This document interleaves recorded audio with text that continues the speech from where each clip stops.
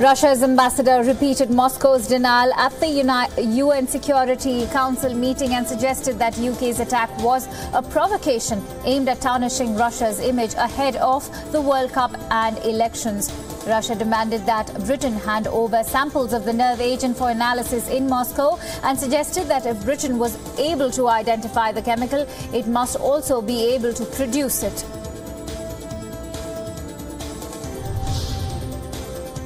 Britain accused Russia of violating the Chemical Weapons Convention by failing to declare the military-grade nerve agent Novichok, which it says was used to poison an ex-Russian agent. Britain's Deputy UN Ambassador Jonathan Allen said Russia informed the Organisation for the Prohibition of Chemical Weapons, which monitors the convention, last September, that it completed the destruction of its stockpiles and facilities. Britain said that Russia is in serious breach of the chemical weapons program. Allen said that fact alone should negate any Russian arguments about the possibility of other countries having inherited this technology. Allen also said that Russia either did not care that the weapon used would be traced back to them or mistakenly believed they could cover their traces.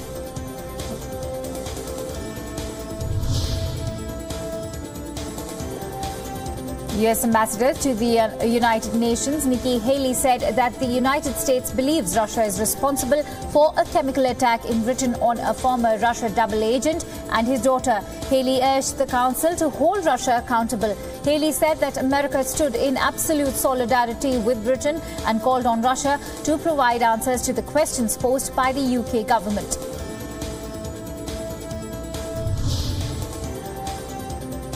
Britain will kick out 23 Russian diplomats, the biggest such expulsion since the Cold War over the chemical attack. May told Parliament that Russia had failed to respond to her demand for an explanation and how a Soviet-designed chemical Novichok was used in the English city of Salisbury. May said that the 23 diplomats identified as undeclared intelligence officers had 1 week to leave and Russian intelligence capabilities in Britain would be damaged for years. May pointed the finger firmly at Russian President Vladimir Putin as she outlined retaliatory measures in Parliament.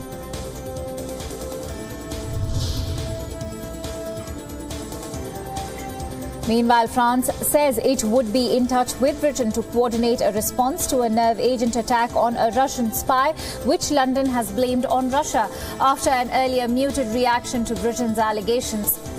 In contrast to German Chancellor Angela Merkel and US President Donald Trump, who assured Theresa May that they were taking her government's views seriously, French President Emmanuel Macron and other French officials have declined to point a finger directly at Russia. French government spokesman has said it was too early for Paris to decide whether action should be taken and a decision would be made only once a case of Russian involvement was proven.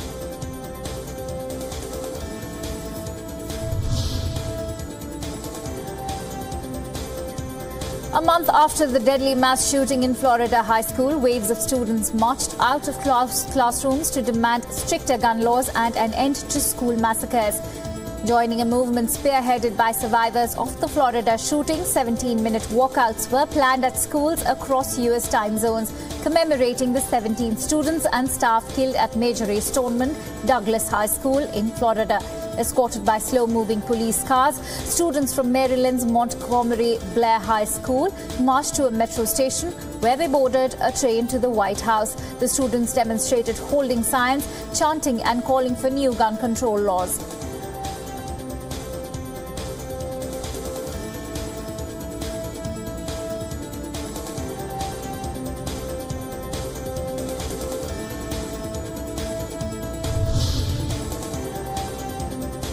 The U.S. House of Representatives overwhelmingly passed legislation to help schools and local law enforcement prevent gun violence 1 month after the mass shooting at a Florida high school that killed 17 people. The House passed the bill by a vote of 407-10, sending it to the Senate for consideration. Early on Wednesday, the White House announced President Donald Trump's support of the bill, which is far short of the broader gun control legislation he talked about shortly after the shooting at Florida high school.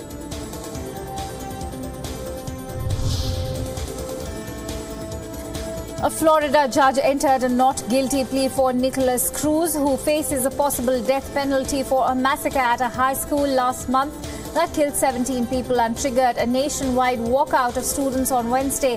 19-year-old Cruz chose to remain silent during a hearing in Broward County Circuit Court. Judge entered the not guilty plea on his behalf for 17 counts, each of first-degree murder and attempted murder for the shooting spree in Parkland.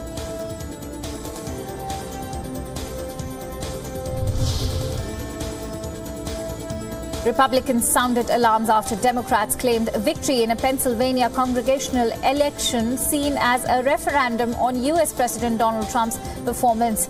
In an ominous sign for Trump's Republican 8 months before national midterm elections, moderate Democrat Conor Lamb led conservative Republican Rick Sackon on Wednesday by a fraction of a percentage point for the House of Representatives seat. The earliest the election result could be certified is March 26, but the final tally could be unknown for weeks. County officials are expected to begin counting an unknown number of provisional paper ballots late this week and military ballots next week.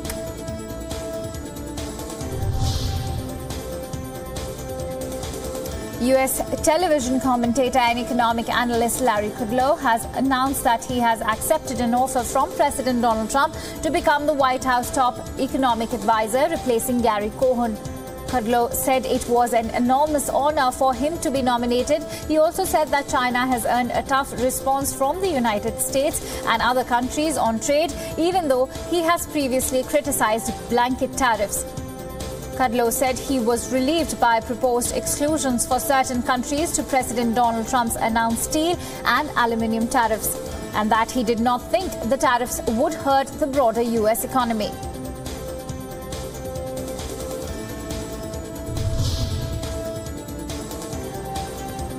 U.S. President Donald Trump said that U.S. will find a way to purchase 25 Boeing F-18 Super Hornets from Boeing.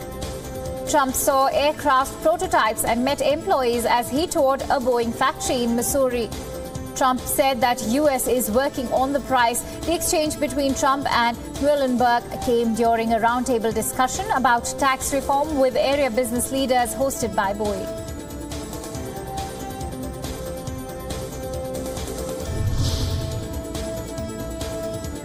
The Syrian army continued its advance on eastern Ghouta and has now entered the town of Hamoure. A video showed tanks moving through farmland and smoke rising above buildings in different parts of the town. The first medical evacuation since the offensive began, and a 25-truck convoy carrying food and medical aid will enter the besieged rebel-held town of Douma today.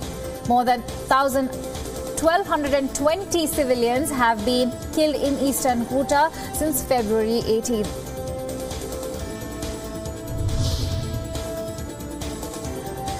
Jamaat al-Dawa chief and 26/11 attack mastermind Hafiz Saeed's newly formed Milli Muslim League has announced that it will launch its own manifesto on March 23rd ahead of the Pakistan general elections later this year. This comes after the Islamabad High Court set aside the decision of the Election Commission of Pakistan to reject the application of Saeed's political party for registration as a political party last week. The ECP had earlier rejected its application to register Saeed's political party on the Pakistan Interior Ministry's recommendation.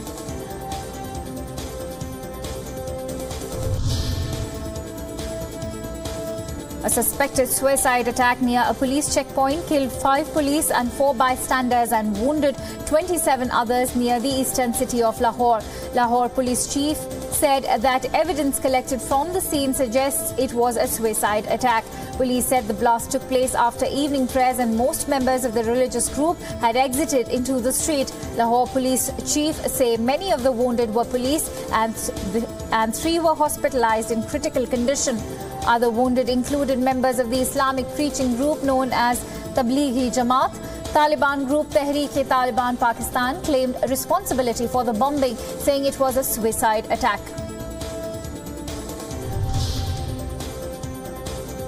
At least 6 inmates died and more than 20 were injured in a well-known Bolivian prison while attempting to resist a police search of the Palmasola jail in Santa Cruz.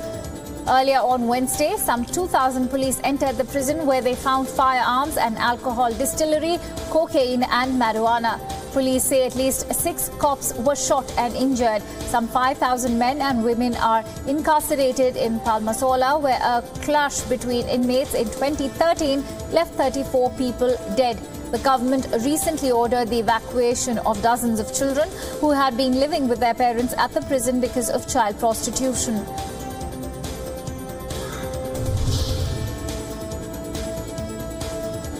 And the Slovenian Prime Minister resigned hours after the Supreme Court annulled the result of a September referendum that approved a €1 billion railway project, the centre-left government's biggest investment programme. Chera told a news conference he would keep the post until a new government is formed. Slovenia is scheduled to hold an election in June. It is not clear if Chera's resignation would bring the election forward.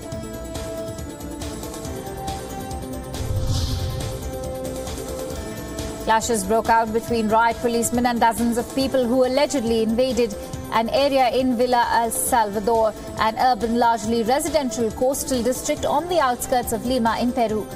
Officers were deployed to remove about 2,000 alleged squatters from the area who claim the land had been untouched for 12 years and was full of rubbish. According to local media reports, the government intends to use the land to expand a street. Police used tear gas to disperse the crowds. Reports suggest that 3 people were arrested after revisiting eviction.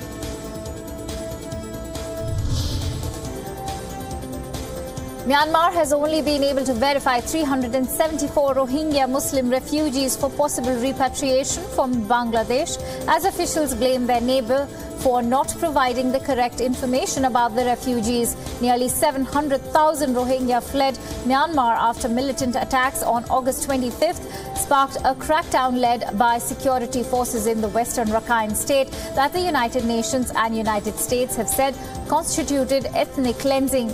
The Suki administration has sought to counter the allegations by forging ahead with development in Rakhine and by readying reception centres and a camp for returnees.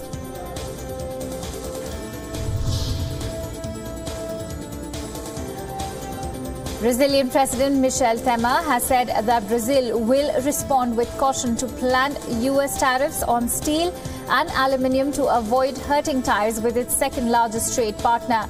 Temer said if talks fail, Brazil will not hesitate to take a complaint to the World Trade Organization.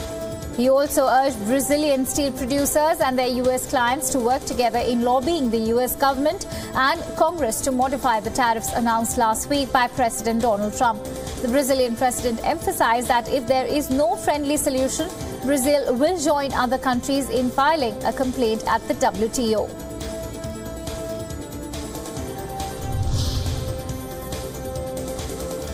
Thousands of Sevastopol residents gathered for a rally supporting Russian President Vladimir Putin, who took to stage at a rally of voters ahead of the presidential poll. Putin's visit to Crimea, touting his annexation of the peninsula to voters, came days before an election, but guaranteed to deliver him a second consecutive term in power. Russia's 2014 annexation of Crimea from Ukraine drew international condemnation and sanctions, but many Russians saw it as restoring Moscow's rule over a region they regard as being historically Russian.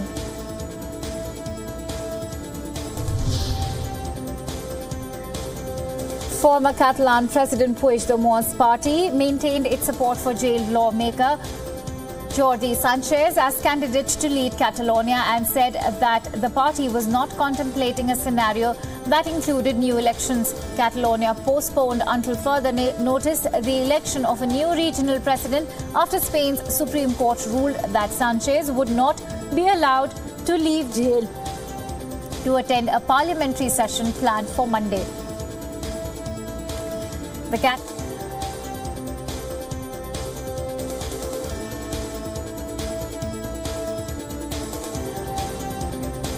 The Catalan party spokesperson said the party would not consider any other candidate after his party's lawmakers met in Brussels with former Catalan President Carles Puigdemont, who is in self-imposed exile in the Belgium capital and faces arrest for his role in Catalonia's independence drive if he returns to Spain.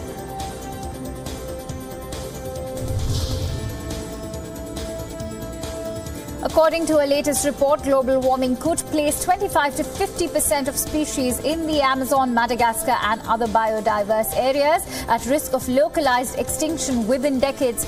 The lower projection is based on a mercury rise of 2 degrees Celsius over pre-industrial revolution levels, the warming ceiling that the world's nations agreed on in 2015. The highest is for out-of-control warming of 4.5 degrees Celsius. The report focused on 33 so-called priority places, which host some of the world's richest and most unusual terrestrial species, including iconic endangered or endemic plants and animals.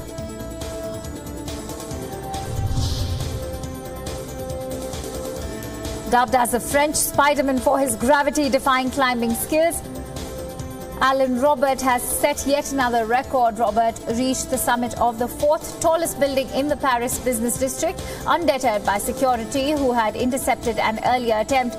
Robert's passion has taken him to more than 150 skyscrapers around the world, including Dubai's Burj Khalifa, the world's tallest building, the Eiffel Tower and the Sydney Opera House. It took Robert just over an hour to scale to the top of the 187-meter-high tower total, a feat he has accomplished twice in the past.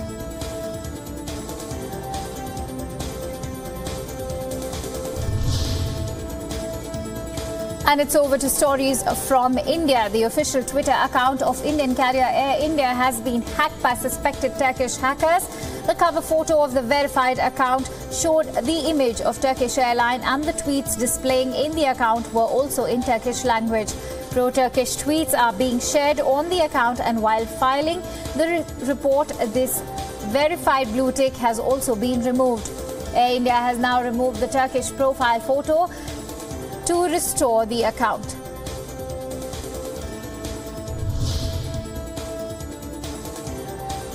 Indian President Ramnath Kovind arrived at the Madagascar capital on a Wednesday in the last leg of his 5-day two-nation visit. Kovind was received by Madagascar Prime Minister at the airport. The president was accompanied by his wife and the First Lady of India, Savita Kovind. Kovind received a guard of honor on his arrival. Kovind is the first Indian president to visit Madagascar.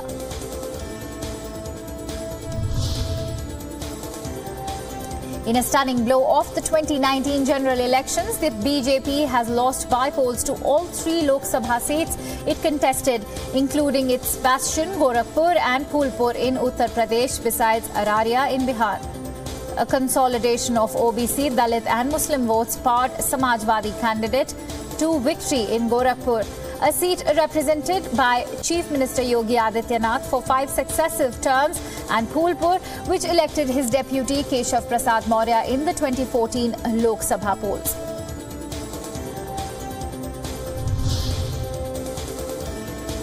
The National Investigation Agency has questioned 6 people, including the eldest son of Hizbul Mujahideen chief Saeed Salahuddin, in connection with a 2011 terror funding case. Officials said here Salahuddin's eldest son Shakil Yusuf works as a medical assistant at Srinagar's Sher-e Kashmir Institute of Medical Sciences. Yusuf appeared before the agency along with 5 others suspected to have received funds from Salahuddin. The NIA wanted to question him over allegations that he used to receive funds sent by his father through a US-based international wire transfer company. The Committee of Administrators in charge of running Indian cricket has asked the BCCI to investigate allegations of corruption against pacer Mohammad Shami. Shami's wife, Haseen Jahan, had released an alleged recording of a telephonic conversation regarding money sent to Shami by a UK national through a Pakistani woman in Dubai.